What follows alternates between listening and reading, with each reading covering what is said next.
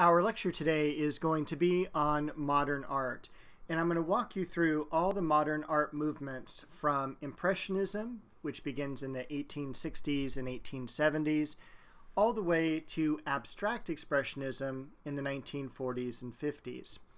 This lecture is not intended as a supplement for a course on modern art.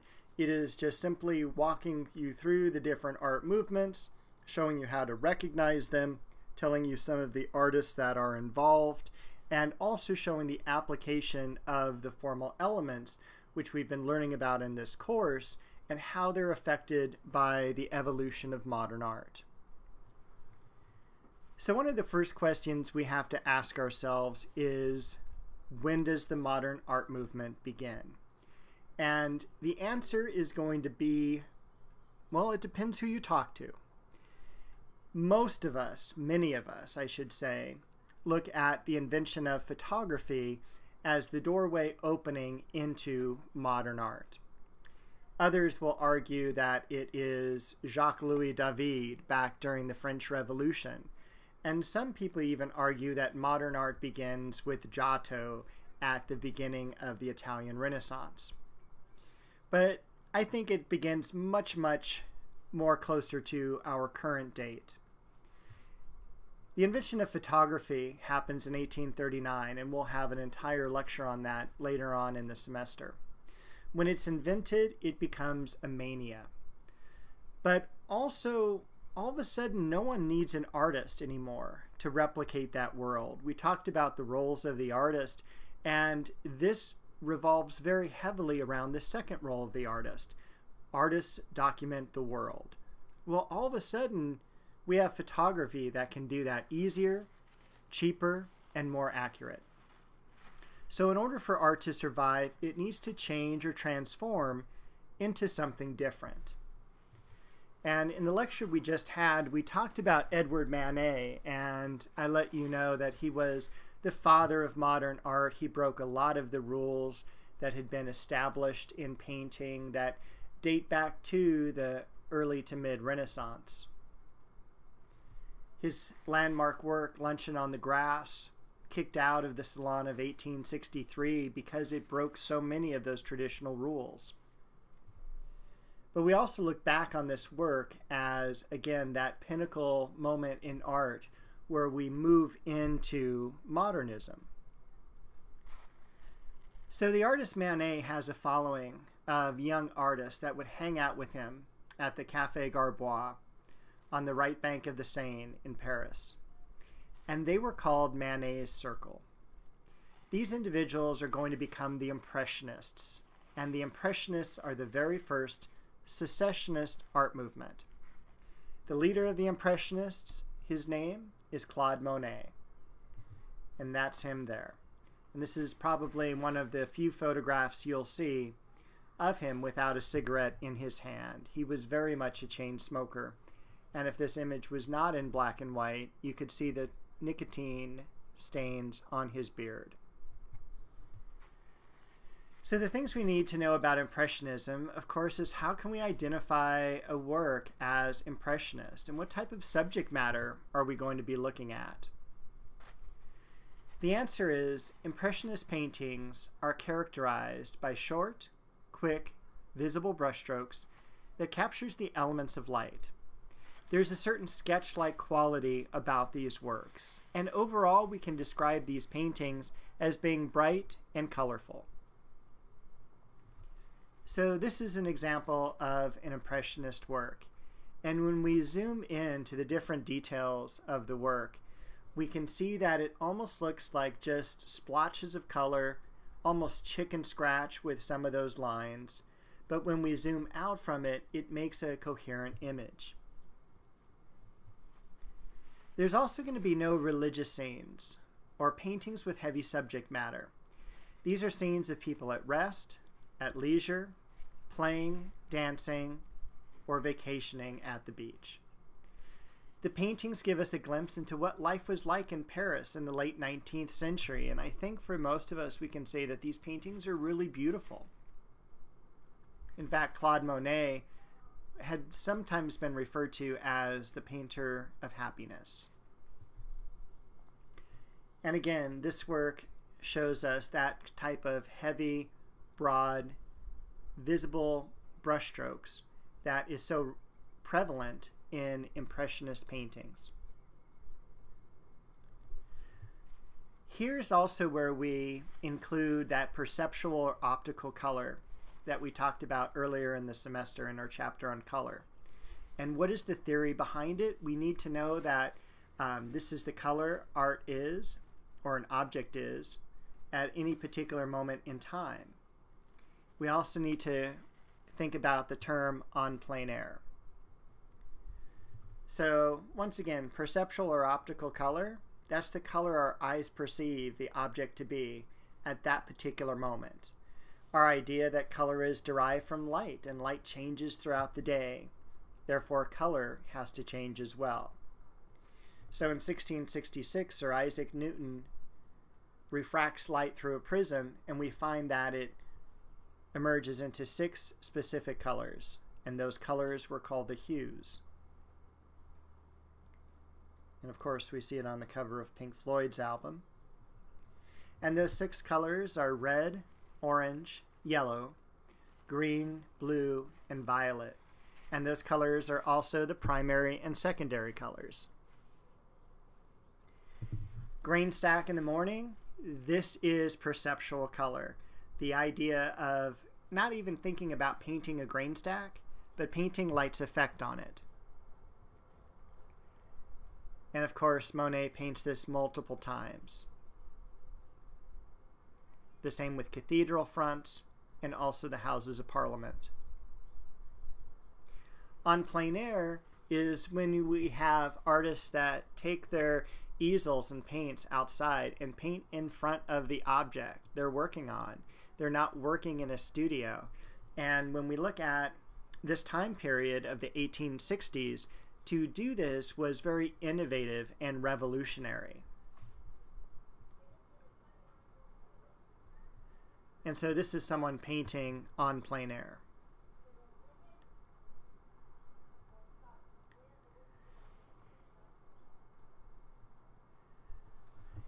The Impressionists also staged their own exhibitions away from the salon. And you should know a rough idea of how many there were and if they were successful or not. I mean, these guys are trying something new. In total, there's going to be 8 Impressionist exhibitions. The artist Pissarro is the only artist to exhibit in all of them. And unfortunately, they were failures, both in attendance and financially. So when you have a salon, normally 400,000 people walk through it every year or every season. For the Impressionist exhibitions, only about 4,000 people, so about 1%. People did not like Impressionism when it was first introduced, and it kind of scared some people because these paintings were so different.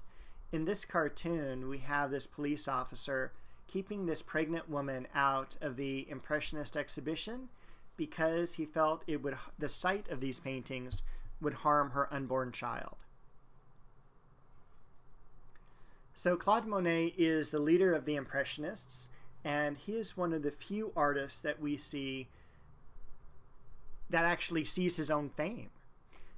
This is a person who rises to prominence in the 1860s and is going to be a famous painter for the next 60 years.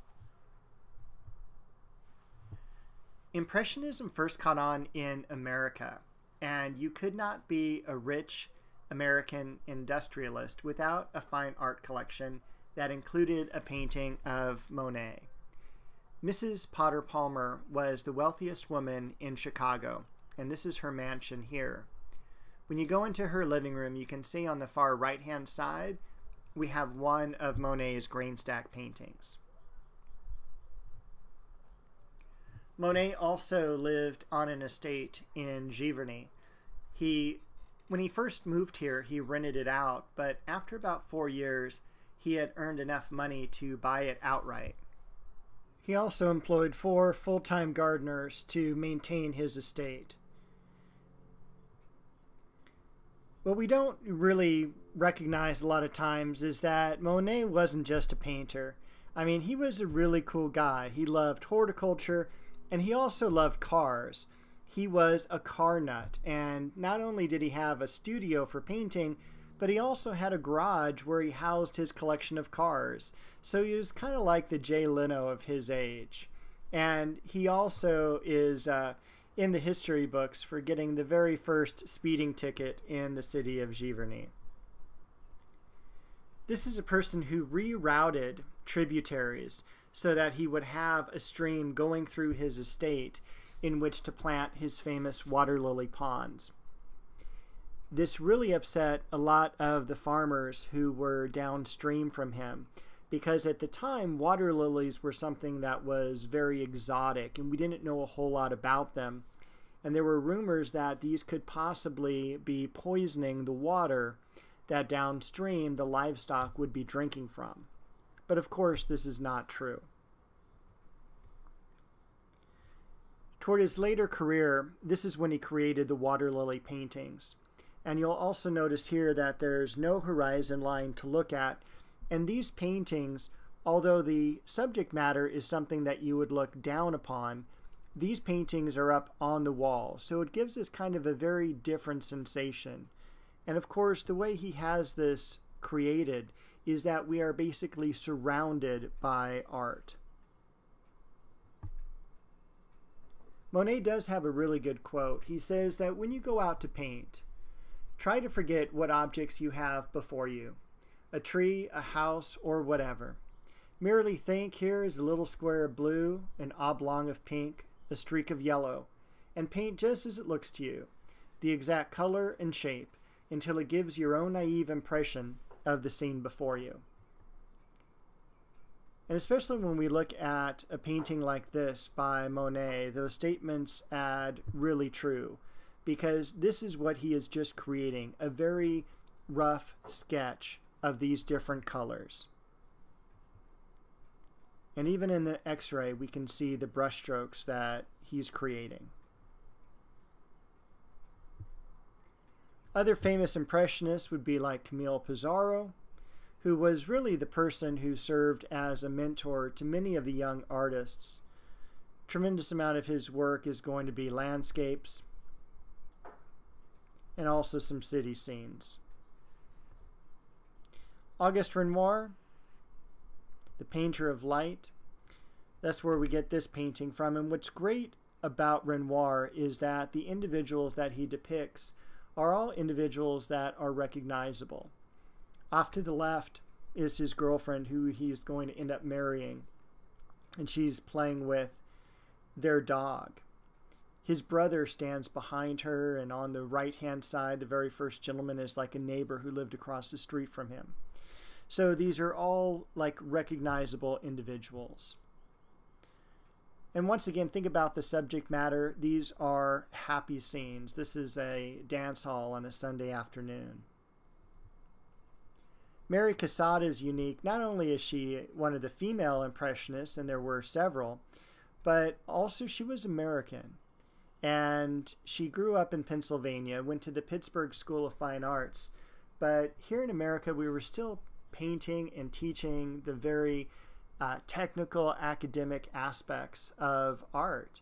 And she had heard about this avant-garde Impressionist movement, and she went to France and joined them.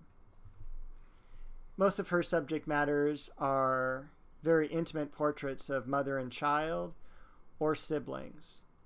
And again, you can see how the very sketch-like quality of this work really kind of shows through to the spontaneousness of the moment. One of the nicknames that the Impressionists had were the Sketchers, and that was very much a derogatory term. Those that completed work by the academic standard, those were called the finishers.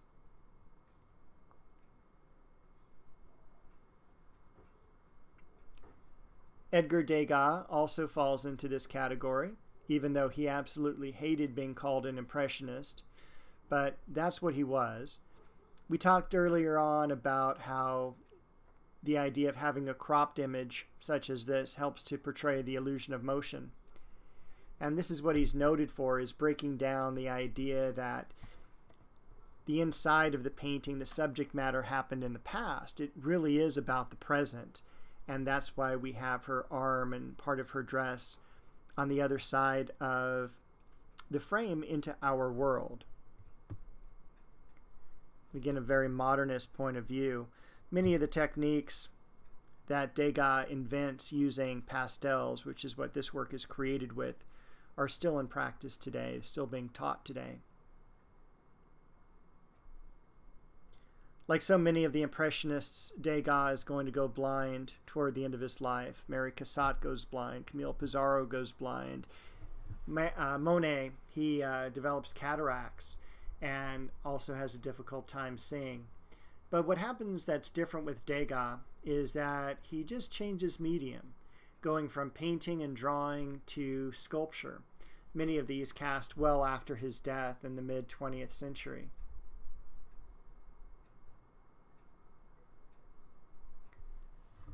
Now we're going to move on to Post-Impressionism. And Post-Impressionists are not the next generation of painters, but they are definitely later contemporaries. This group of artists is not interested in perceptual color. They are interested in the expressive use of color, and they're also interested with the depiction of spatial planes, as we'll see in the works of Cezanne.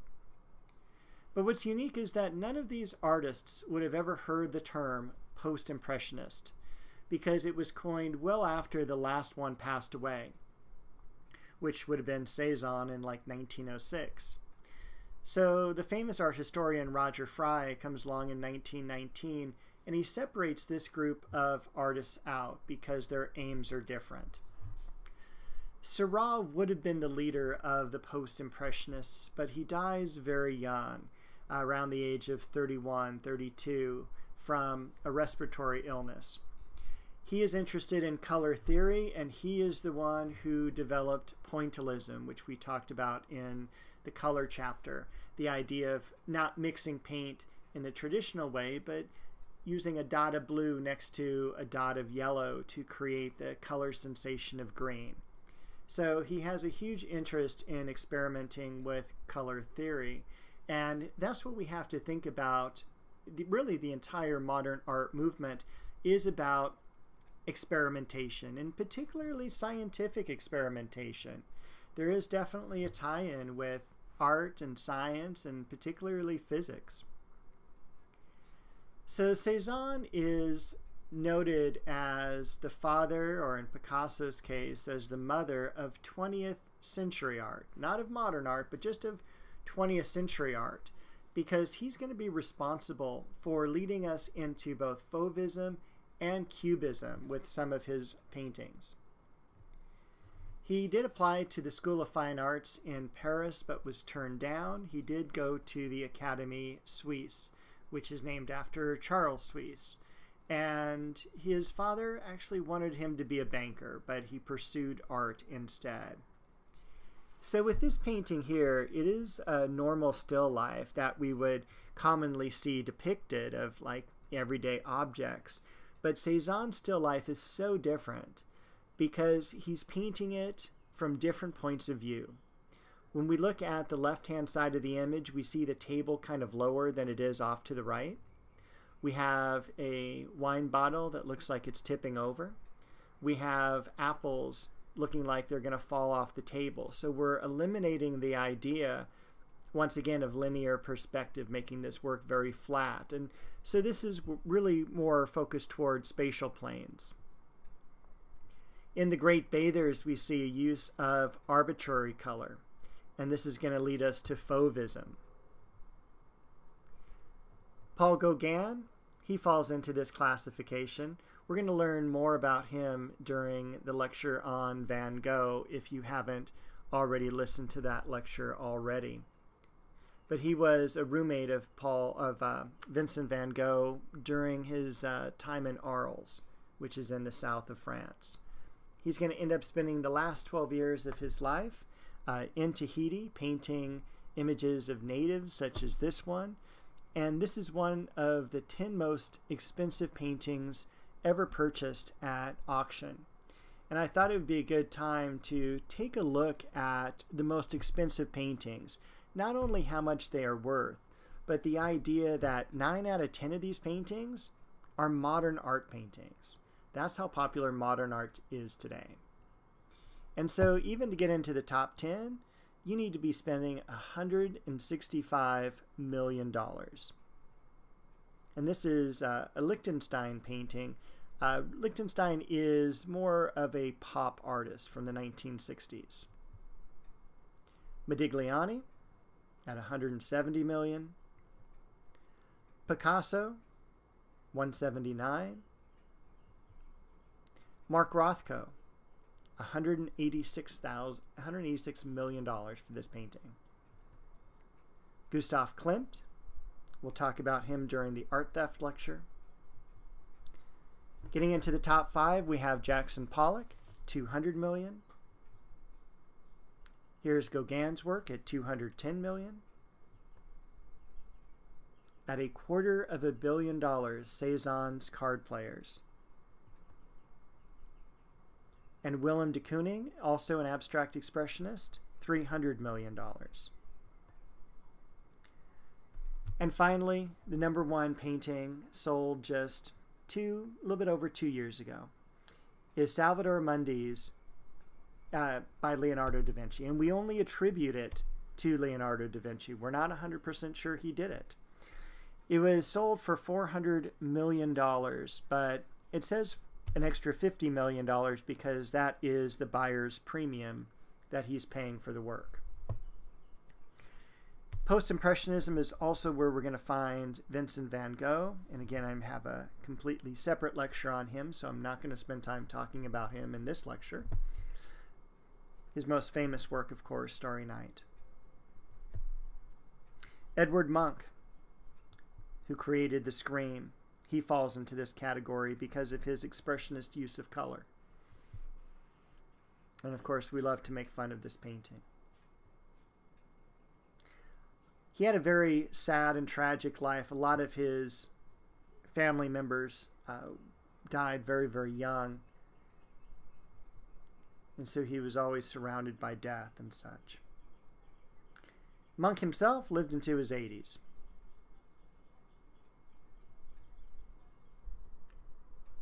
All right, now we're going to move into the 20th century.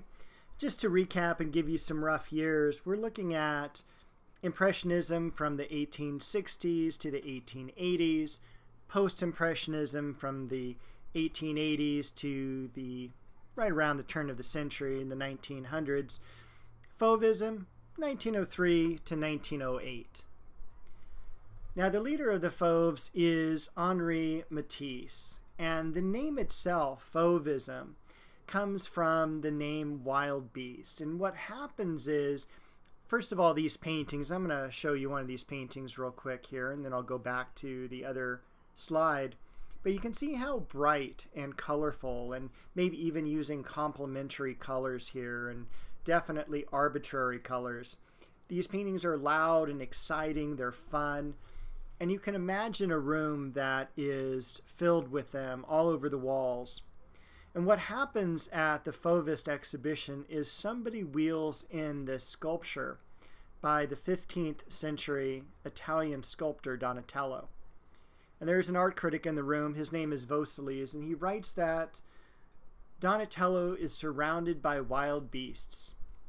The name Fauve stuck, and that's what we have today. As I just mentioned, we're using arbitrary color now. We first start to see that in Cézanne's work. And here, this is where an artist can use any color that they choose. The canvases I write down are raw and untreated, which means they're not first primed with a product like gesso to make the painting smoother or, more colorful in terms of reflective quality. But the works are first shown in the Salon d'Automne in 1903. This is the Fall Salon. The normal salon that we talk about that takes place in France, like the Salon of 1863, for instance, that was so controversial, those salons take place in the springtime. So Dürrenmatt was one of the other famous painters in this group, but we mostly look at Matisse because he's the, by far the person we see in the history books. And even in this painting here, we can see the canvas through the paint. It's not even completely filled with paint. And again, very harsh, wide brushstrokes. So there's Matisse there, who painted in or I should say created art in a bunch of different mediums, such as painting and sculpture. He created textiles, and toward the end of his life, he made cutouts.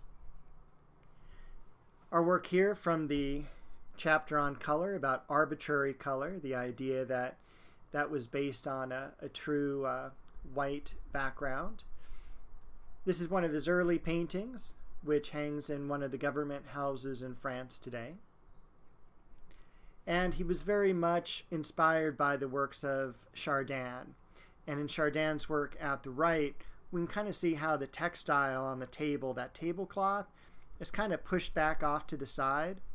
And Matisse kind of does the same thing with that textile that's on top of the cabinet. It is not centered correctly, and it kind of makes us want to go into the painting and straighten it out. This is another early work by Matisse. Everything's perfectly done, chiaroscuro and linear perspective. Again, a work purchased by the state government. And we go from Matisse's academic side to his avant-garde style, which of course is Fauvism. So make sure to associate that term with these types of paintings. And look at what he does to the painting of his wife, of her portrait. We have this work sometimes called Madame Matisse, but more commonly called the green stripe, where Matisse puts that green stripe down the center of her face. The person who bought this, Leo Stein, who is the brother of the famed author Gertrude Stein, said that this was, quote, the nastiest smear of paint he had ever seen, and he would need time to get used to looking at it. And there is Matisse and his wife there. I have never seen a picture of her smiling, and I can tell you that they did live apart for most of their married life.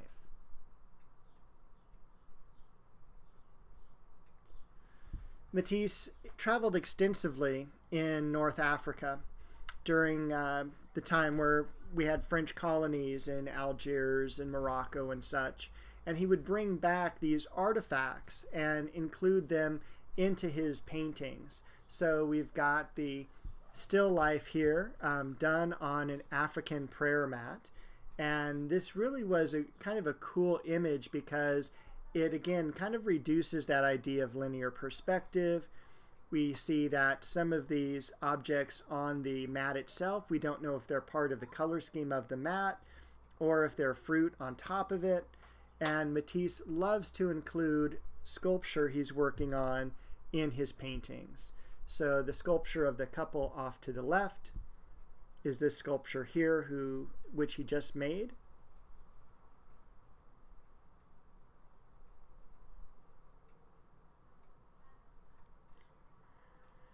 And when we get to this figure here, there's a lot of argument about it as to whether or not it is based on this figure, which was completed right about the same time. But I tend to argue that it's more relevant to this Tomba, which is a funerary or reliquary figure that is found in the Congo. And with Matisse having made trips to North Africa, he most likely would have seen this image, and it is a little bit more geometric than his sculpture that he was creating. So I think it's based on this figure here at the right.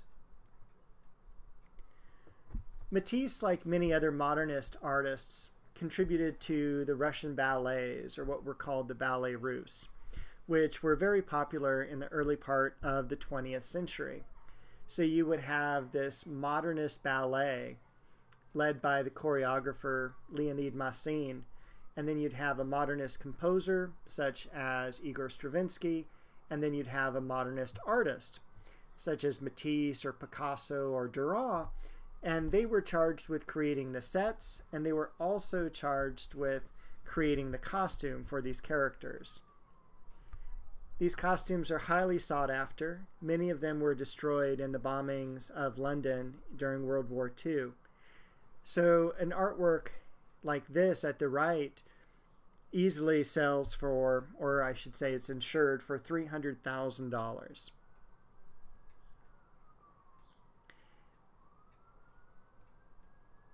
Toward the end of Matisse's life, and I will tell you about this again when we get to the drawing lecture, is that Matisse began to develop arthritis so bad that he could not hold a paintbrush or a pencil in his hands. And so he could manipulate scissors, and that's what he would do the last 4 or 5 years of his life. He would create these cutouts, which are just construction paper painted in gouache. We have Cubism next. And Cubism is different because we have kind of co-leaders for this art movement. Picasso is normally assigned, but we also have to look at Georges Braque, helping to evolve this art movement. This is where we take organic objects and transform them into their geometric equivalents. Basically, this is abstracting an object. A lot of times we'll see the color muted, but sometimes it can also be enhanced. And we continue to flatten the pictorial plane. So we've all seen this painting before when we talked about abstraction. So not only is it our first abstract painting, it is also our first cubist painting. And artists such as Georges Braque exclaimed that this painting, seeing it, was like drinking kerosene and being able to spit fire. Other artists were not as supporting of it, such as Matisse. He said that, or he literally threatened to break off his friendship with Picasso over that painting. Georges Braque was a Fauvist painter in the camp of Matisse, but once seeing Picasso's work joined him, and they of course co-led Cubism. Houses at L'Estaque shows us a hillside community in France where these homes have now been changed to their geometric equivalents, cubes and then pyramids for their roofs. Look at the rectilinear line that now makes up the trees, and of course we talked about the muting of color. We also have the elimination of linear perspective continuing to take hold in these paintings, and they do appear very, very flat. What is exciting about Cubism during this time is it is about the breakdown of time and space, seeing the entire object basically unfolded in front of us. And so we don't have that time period where we're turning the object over. We're seeing basically all planes of it at the same time. The same can be said for Einstein's theory of relativity, which came out only 2 years before Cubism did. And I think it's fascinating that even though Picasso and Einstein never met, they still worked on the same principles of the theory of relativity. Also with the painting at the left called Ma Jolie, this is the first time we see words written on the surface of a painting. Painting used to be about communication, and now the communication is failing. And so we have to have words to explain to us what's going on. I'll show you just a few other types of Cubist paintings here. Nude Descending a Staircase by Duchamp. This is a Cubist painting. And Cubism also had a spin-off. In Italy, we have Futurism. And Futurism is so cool and so unique because it's the first time we have an art movement that is powered by a manifesto. And that's written by Filippo Marinetti. And I will put a link, or I'll put a PDF file on the Canvas site now. It's no longer titanium. But you should read it. It's only about 3 pages, and you can always find it online as well. It is a really fun manifesto to read. Futurists were into power, speed, mechanization, violence, and absolutely war. The Futurists do get to meet Picasso, And there's Filippo Marinetti there. He called himself the caffeine of Europe. As I mentioned, the futurists do get to meet Picasso and hang out with him in his studio in 1912. In the manifesto, they write that a car is more beautiful than the victory of Samothrace. And the idea of futurism is that they love mechanization. And so we have a 1909 Italian race car at the left. That's when futurism begins, comparing itself to a 2,000-year-old sculpture that sits atop the grand staircase of the Louvre, very classical in its representation. You can see that this painting is very similar to Cubism in terms of its fractured forms and seeing the object from different sides at the same time. However, we also have the element of dynamism, and that's what futurism does, is it brings in this almost motion element to paintings and other static devices such as sculpture. And so we have this group of people walking around from the upper left-hand side, walking around the front of the train and kind of exiting the far right-hand side.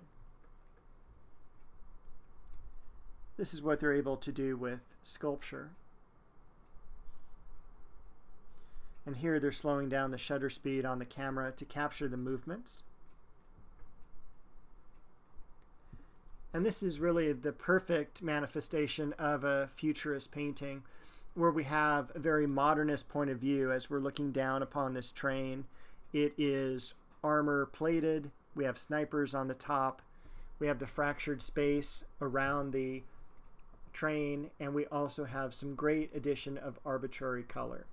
And of course, the idea is this is very much warlike, and Severini would even watch trains heading to the front of the war, and this was a very much a common subject matter for him.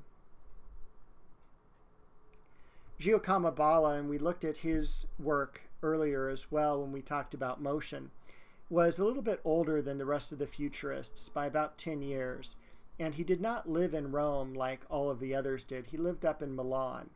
His works are a lot less focused toward violence and war. Sadly, though, futurism ends very abruptly in 1914 to 1915 because of the beginning of World War I. This is the first time we have a war that utilizes trench warfare and poison gas, tanks and airplanes.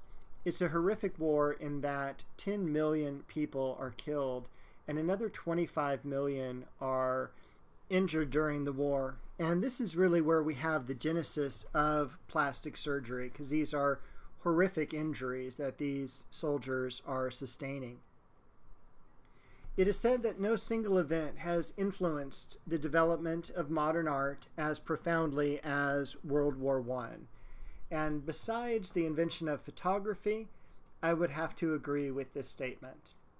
What you have is the leading abstract artists, such as Picasso, reverting back to painting imagery that is representational, very much in the style of Michelangelo. You have the artist Dürrenmatt, who was a famous Fauvist artist. He stops painting altogether and says that after the war, I just don't think anyone would have been interested in art any longer.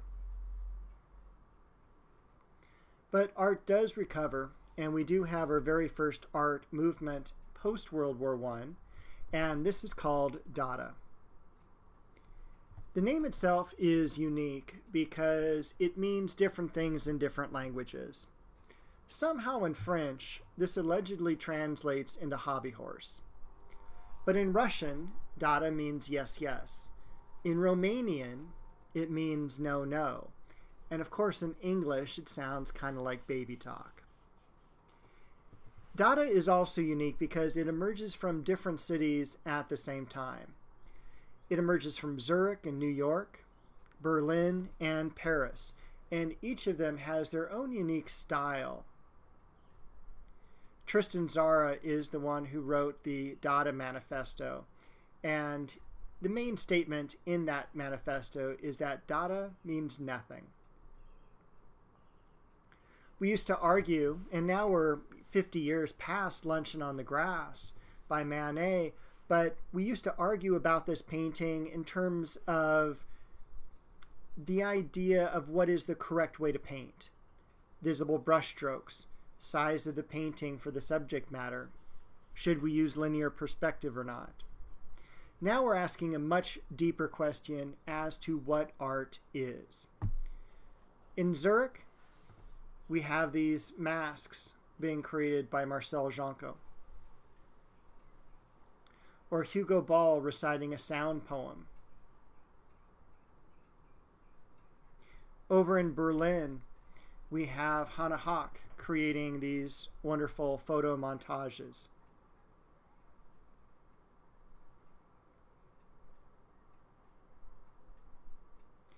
Over in New York, we have this work by Man Ray. And we also see photography. But Paris is really, again, where we're most concerned with during this modern age. Marcel Duchamp, the one who gave us Nude Descending a Staircase, this is the person who is the most active Dada artist. Today we study him mostly because of the theory behind his artworks. This is a person who was Hungarian by birth, spent many years in Paris, and then later immigrated to the United States. He's going to die in the 1960s, but he lives in California, and particularly he lived around the Pasadena area. He is famous for ready-mades, and he was also a cross-dresser. So we started off with Nude Descending a Staircase when he was a Cubist artist. We talked about motion. We talked about this work also during the motion lecture. It's our very first work of kinetic art. Duchamp is also responsible for that work. This is called an assisted ready-made because he's taking two objects and just transforming them lightly. But the ready-made is the idea that we have a transformation of commonly manufactured objects into works of art. The artist has been bypassed, and we don't have craftsmanship anymore. It is a full-on assault of the artistic tradition, the idea now that we have attacked role number 2 of the roles of the artist by creating photography. Now we're looking at role number 4, which is creating beauty, and beauty seems to be amiss. So in advance of the broken arm is simply a snow shovel that Duchamp bought from a hardware store. But the most famous work, and the one you're going to be responsible for on the final exam, is Fountain.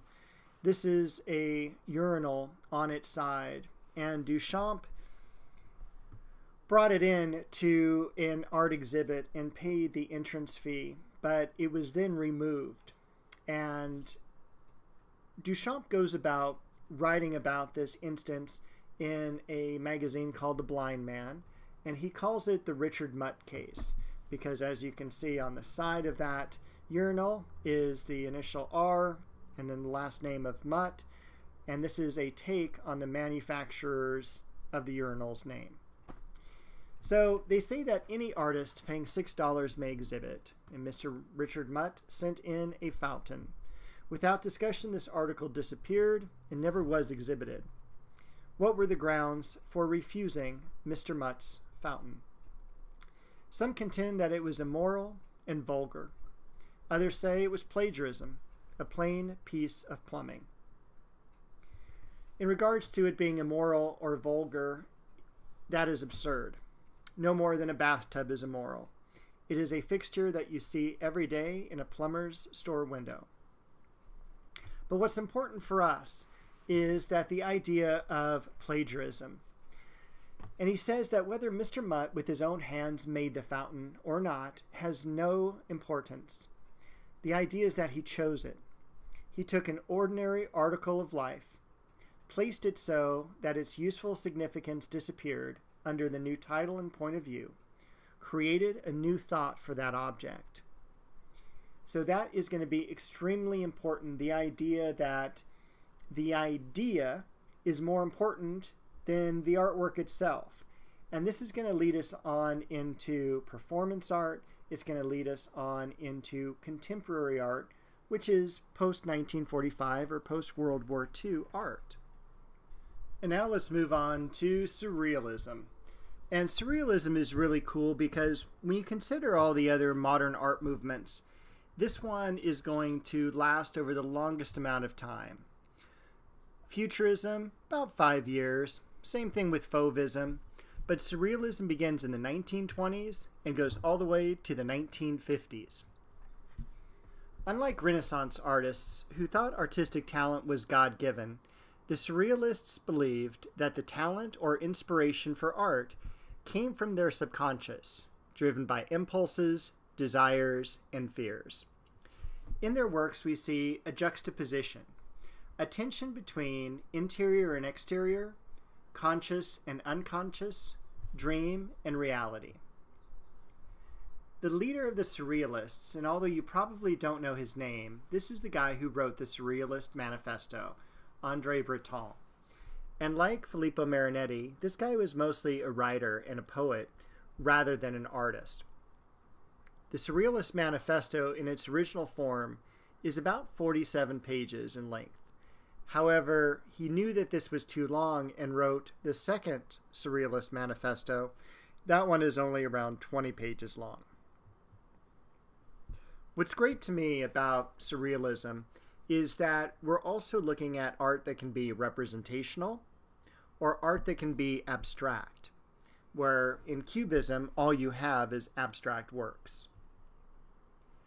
I'm going to go through some of the more famous Surrealist artists, such as Max Ernst. This is the gentleman who gave us Frottage, and if we think back, this is going to be from the Pattern and Texture lecture, where we're rubbing on a textured surface to create the basis for an artwork. We have this great kind of half painting, half collage of two children threatened by a nightingale. But we also have 3 children in this image, plus a gentleman. And we have that juxtaposition, as I was mentioning, of being not only inside the painting, but also that gentleman on top of a shed reaching out to the doorknob that's in our world. We also have the idea of, with this person absconding with a small child, we're not sure whether he's trying to save her or cause harm to her.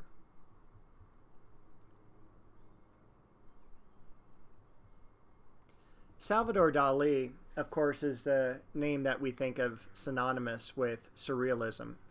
But Surrealism was very much like a club.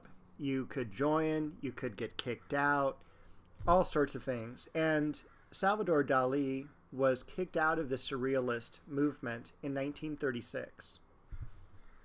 I'm going to show you a few of his most famous works, of course. This one, his most famous, The Persistence of Memory.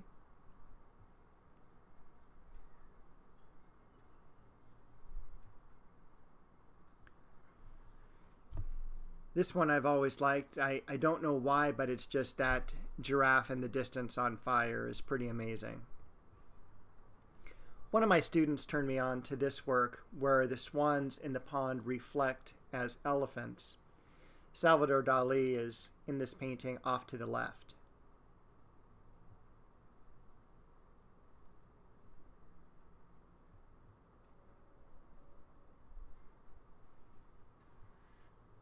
René Magritte, he's most famous for This Is Not a Pipe image, letting us know or reminding us that this is a painting. It's very similar to this work here where we've got the French word for sky at the right and then a painting of the sky at the left. The Menaced Assassins is a great artwork to write some type of essay on, creative writing project, because it is so confusing, because we have to establish which of these individuals is good and which of them is bad. And when we make a statement about that, for instance, the individuals outside the room on either side, if they're good, that means the person inside the room is bad. But these people with the club and the net might be bad, which means the person inside is good. Either way, we still have a dead body. We don't know whether that person who's listening to the Victrola is leaving or arriving. We have those strange figures outside the window peering in. So it is a very unique work.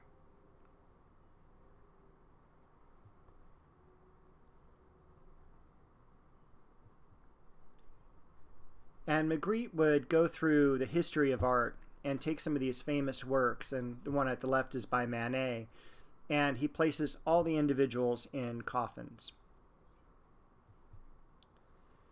Surrealism is where I would also place Frida Kahlo.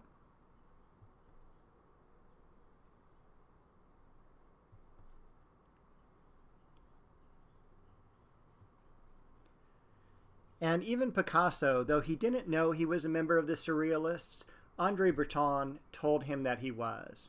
And of course, Girl Before a Mirror is very much in the Surrealist style. And we'll talk about Picasso in his own lecture later on in the semester.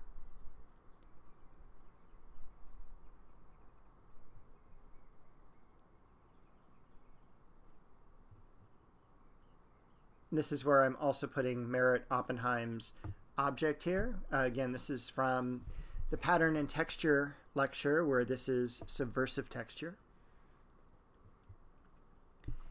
And the whole idea of modern art is that it takes place in Europe. We start in 1863 with the Luncheon on the Grass painting, and we end in the 1930s and 40s with Surrealism. When we look over to America and to see what we're doing, it's not that impressive. We have paintings like this, you know, very plain and boring, very realist images. And this is the time where we have the American regionalist painters at their most famous. People like Grant Wood, Andrew Wyeth, and probably the favorite of most people, Edward Hopper. One of the great works by Hopper is House by the Railroad, and I say this because I'm a huge fan of the movie Psycho, and Alfred Hitchcock saw this painting. He was a fan of Hopper's as well, and he based the Psycho house on this painting.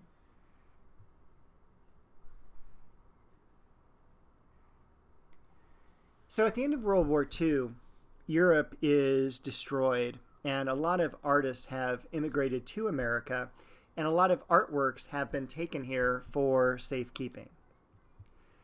And so what emerges in 1945 is the very first American art movement, Abstract Expressionism. Jackson Pollock is going to be the leader of this movement, and what's happened is this has completed our arc. With Impressionism, we started off with representational art. By the time we got to Cubism, we had abstraction, and now we have what's called non-objective art. Art that does not have a subject matter.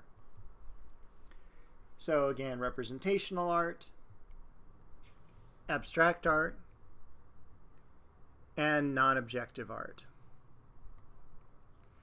So the foremost critic of Abstract Expressionism was Clement Greenberg. This is the guy who put the abstract expressionist artists on the map, because when this art first came out, no one really understood it.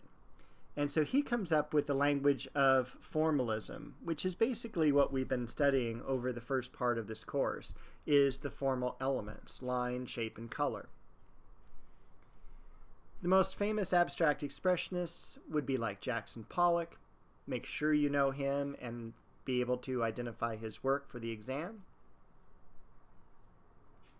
Invents his famous drip paintings. Lee Krasner is Jackson Pollock's wife, and we really have her to thank for as famous as Jackson Pollock is, because he could never have done it by himself, with all the things that were challenging him, both mentally and physically. This is the person who really managed his career, and unfortunately she doesn't quite get the credit for it that she really deserves. Their friend Willem de Kooning, and of course his famous image of a woman at the right. This is probably the most famous painting in the early 1950s, and a lot of people did take offense at the representation of it. However, he said that this is just a contemporary way of viewing a woman. It's not unlike these ancient prehistoric sculptures of women, or in this case a Renaissance model, or even a 1940s pinup. These are all different ways of representing a woman. His later career, paintings looked like this. Unfortunately, he did pass away from Alzheimer's in the early 1990s. Then we have Mark Rothko, who also creates these very non-objective types of paintings. He considers these landscape scenes.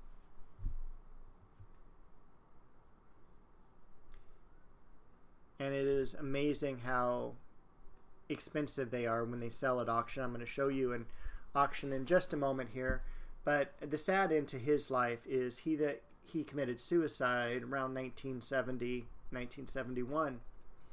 And he had moved into his studio, and his studio assistant found him. But his paintings went from this very bright color to a much darker color right before his death. So I do want to show you an auction real quick. Lot 20 is next. The Mark Rothko, orange, red, yellow. From 1961, the big Rothko showing on the screen there and is illustrated and described in your catalogues.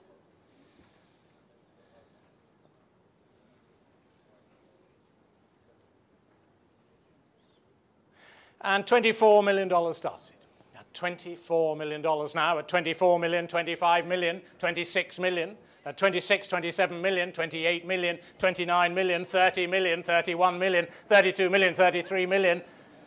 Mark's bidder, 34 million, 35 million, 36 million with Loic, 37 million. Against you, Loic, at 37. 40 million, Amy's bidder at 40 million. Four of you in a huddle there at 40 million. 41, 2, $42 million. Mark's bidder now at 42 million. At 43 million with Amy now. At $43 million. Against you, Mark, at 43, 44 million. Mark's bidder at 44 million now. At $44 million. With Mark at 44 million. At $44 million. Mark's bid at 45 million. 46 million. Still against you, Amy, at $46 million. At 46 million now. Mark's bidder at 46. Against you, Amy. At 46 million. Against the room. 46,500,000. Spirited bid there at 46,500,000. 47 million with Mark at 47 million. Against you, Brett. And against you, Amy, at $47 million. 47,500,000 against you, Mark. 48 million at $48 million. At 48 million with Mark still, against the two of you. At 48 million. Against you, Brett. 48,500,000. 49 million at $49 million. Still with Mark at 49 million. 49,500,000 against you, Mark. 50 million, Yussi's bidder. He got there first at 50 million ahead of you. 51 million, Mark's bidder at 51 million now. 52 million with Yussi, 53 million. Mark's bidder at 53. 54 million. 55 million at $55 million. Still 56 million. 60 million at $60 million. What will you give me, Yussi? 70? 62 million. That's $62 million.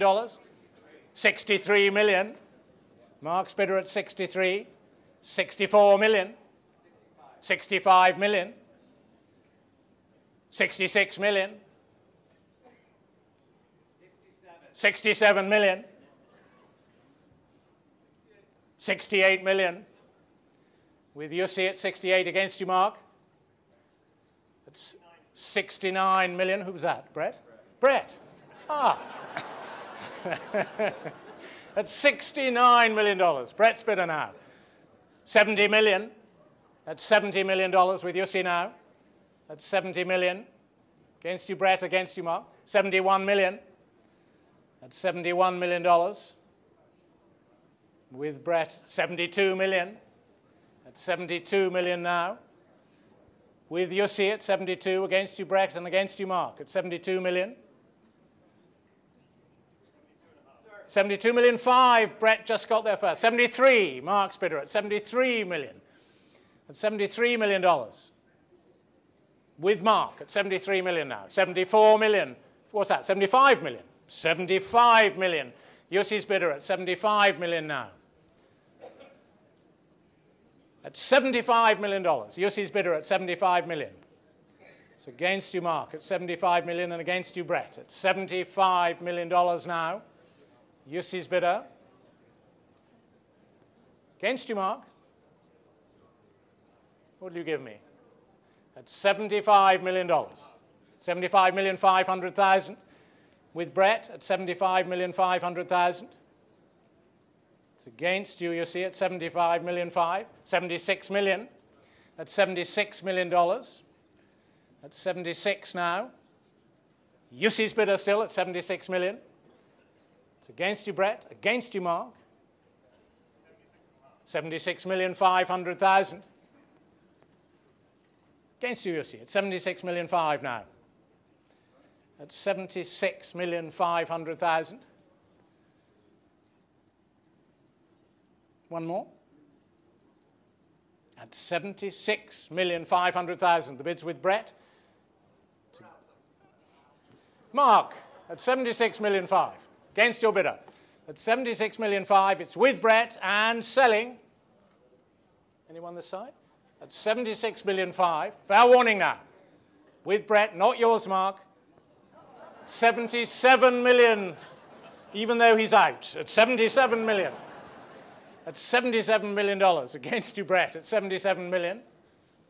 At $77 million. Jussi's bidder at 77 million against you, Brett, and against you, Mark, at $77 million. Fair warning now, at 77 million. Not yours, Brett. Not yours, Mark. It's with Jussi at 77,500,000. At 77,500,000. Now you're in again at 77 million 5. Give me 78. That's 77,500,000 now. That's 77 million 5 with Brett. I see it at 77 million 5. At 77,500,000. The bid is with Brett. It is against you, Jussi.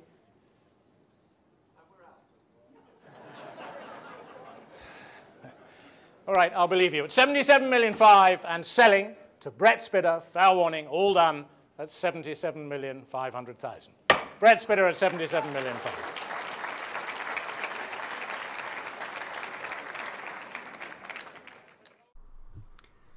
So again, it's incredible to see how much these works truly sell for. Other abstract expressionists would be like Barnett Newman and his famous Zip paintings.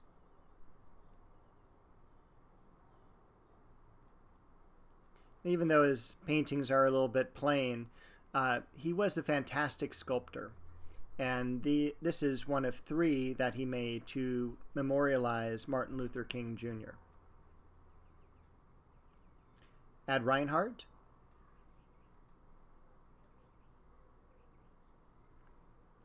And what do you do when you go to a museum and you have this on the wall? I mean, it's really incredible to think that a museum would display this, purchase this. This guy had to Google what the heck he was looking at. These people seem to love it. I didn't. And then just to show you again how large these canvases that these artists are working on are, most of them had to work with them positioned on the ground. Helen Frankenthaler was the last of the abstract expressionists to pass away. She died in 2011, and up to the very end, she was lecturing throughout the United States on college campuses. And she creates kind of a Pollock-like painting, but she mixes her paint with paint thinner. So it is absorbed by the canvas instead of laying on top, and it becomes more of a stain. And so while she's creating the overall idea, we still have some of the painting left up to chance as it soaks into the fabric. And even though her paintings are very non-objective, they do have very representational names. And Morris Louis, who lets gravity take hold to create his artworks. And he's a kind of unique individual. He did not work in New York like the other artists we've just seen. He worked down in Washington, D.C., and not even his wife saw him paint. He painted out in a shed in the backyard. And this is a completely staged photo for a magazine shoot. And this one is quite pretty. It is, the way he made this was he took the canvas without stretcher bars on it and kind of rolled it like a funnel and then poured the paint in the center of the funnel. And that is going to be our last image for this presentation on modern art.